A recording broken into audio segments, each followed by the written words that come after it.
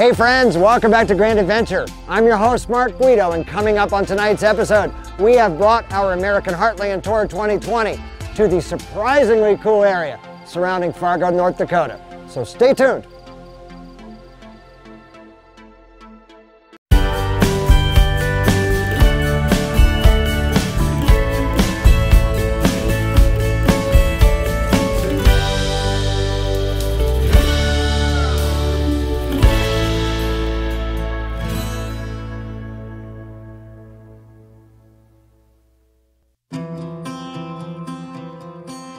With roughly 125,000 citizens, Fargo is the most populous city in North Dakota and accounts for nearly 17% of the state's overall population. Founded in 1871 on the Red River floodplain, Fargo is a cultural, retail, healthcare, educational, and industrial center for eastern North Dakota and northwestern Minnesota. The city is also home to North Dakota State University. Fargo was an early stopping point for steamboats traversing the Red River during the 1870s and 1880s. It was originally named Centralia, but was later renamed Fargo after Northern Pacific Railway director and Wells Fargo Express Company founder William Fargo. The area started to flourish after the arrival of the Northern Pacific Railroad, and the city became known as the Gateway to the West. Fargo today is thriving. Its low crime rate, coupled with a decent supply of affordable housing, has prompted Money magazine to rank Fargo near the top of its annual list of America's most livable cities throughout the late 1990s and early 2000s. ZipRecruiter has named Fargo as the nation's #1 hottest job market.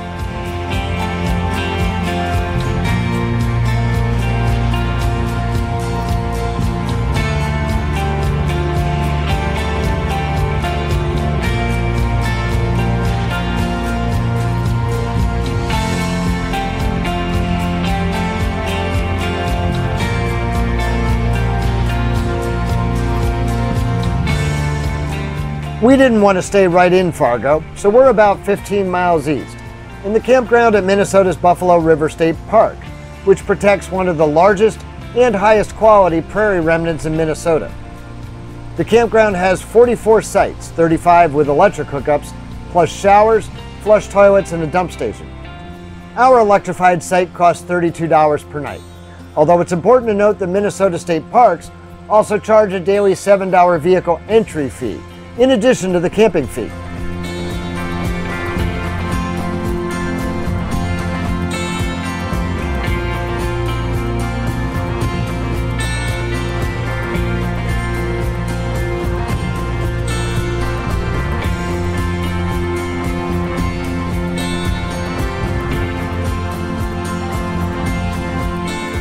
Buffalo River State Park was established in 1937. And developed by the Works Progress Administration. Because much of its land was never cultivated, it's home to one of the largest remnants of northern tall grasslands, an ecoregion largely confined to the Red River Valley. Along the Buffalo River itself, a gallery forest extends across the prairie along both banks. There are 12 miles of hiking trails that crisscross the park.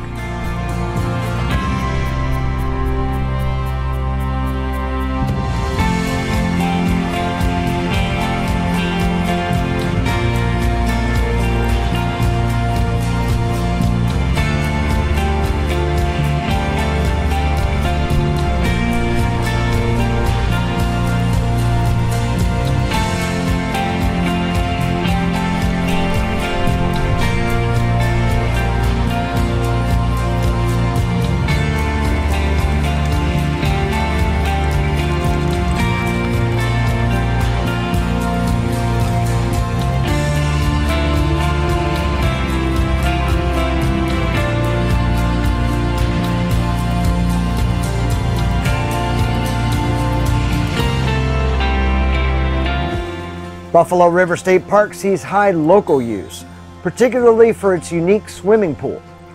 Here, park officials fill a sand-bottom depression with filtered water pumped in from the river. The swimming hole is remaining closed in 2020, however.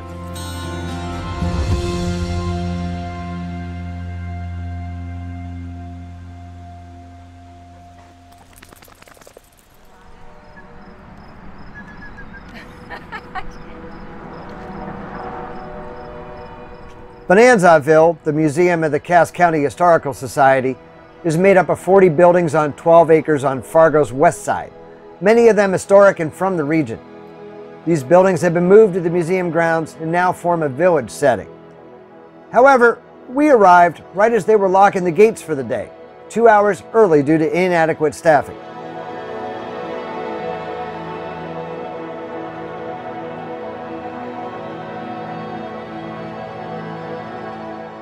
So instead we went to, well, I'm not even going to try to pronounce it. Just look at the screen.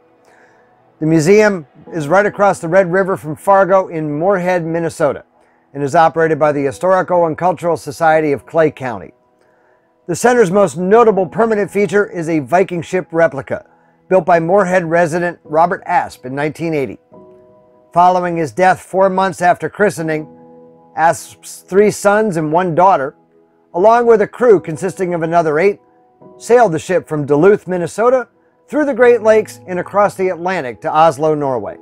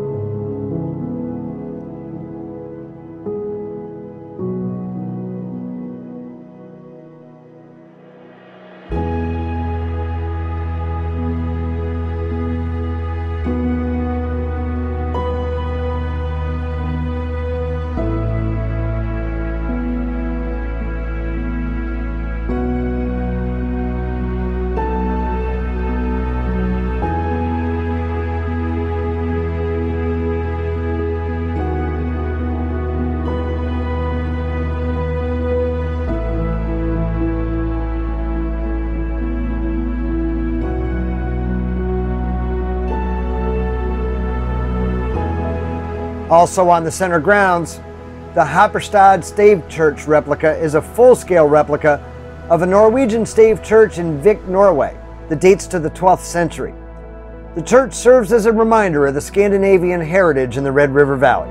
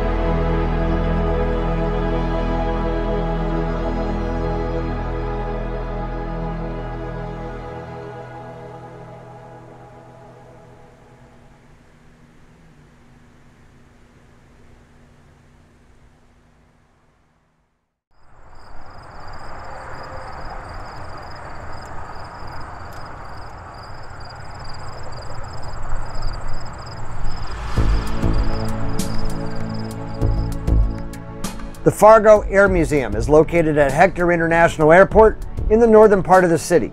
It includes many historic aircraft, of which 90% are in flying condition. Aircraft on display include a Douglas DC-3, a Fairchild PT-19 trainer, a North American B-25 Mitchell bomber, and a replica Wright Flyer. However, any air museum that houses a North American P51D Mustang, my favorite airplane of all time, and the aircraft that changed the tide of World War II, is going to make me stop to look around.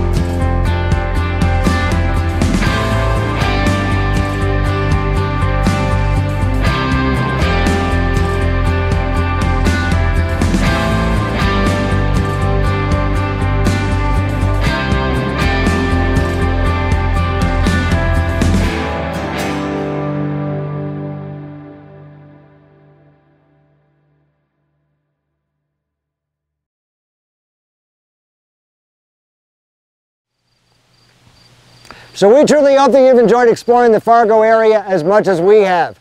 Coming up next week, we're going to be bringing our American Heartland Tour 2020 further northwest in the state of North Dakota. So if you're not yet a Grand Adventurer, this is the perfect time to go smash that little red subscribe button, the one right down there in the corner of your screen, and ring that notification bell.